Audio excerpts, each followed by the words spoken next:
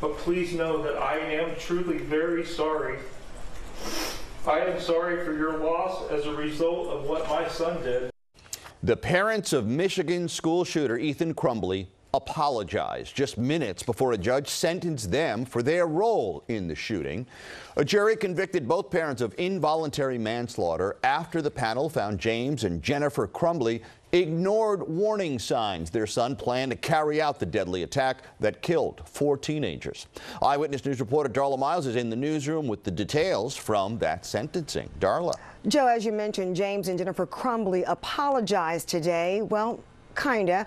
James Crumbley asked the court to sentence him to time served. His wife requested home confinement in her attorney's guest house. Well, that did not fly. Most involuntary manslaughter convictions are 7 years long, and today the Crumbleys got double that. You show no remorse, no respect or compassion for our family.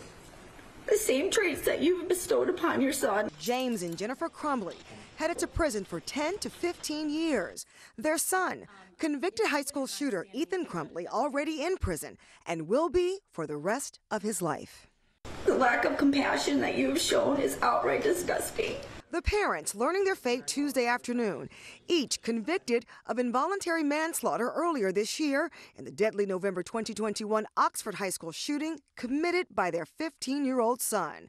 A Michigan judge saying the decision to impose more than the maximum was about the Crumbleys repeatedly ignoring things that would make a reasonable person feel the hair on the back of their neck stand up. They chose to ignore the warning signs.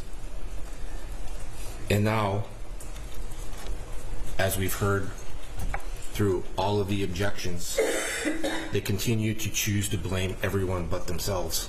James Crumbley getting emotional for about 5 seconds during 5 minutes of remarks.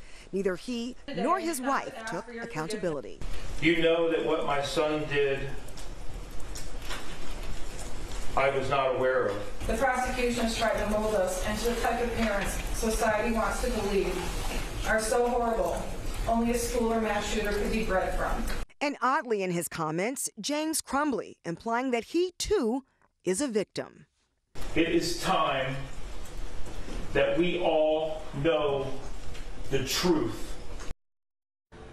They've already spent a little more than 2 years in prison and will get credit for time served. The Crumbleys will be eligible for parole after serving 10 years. Sandra?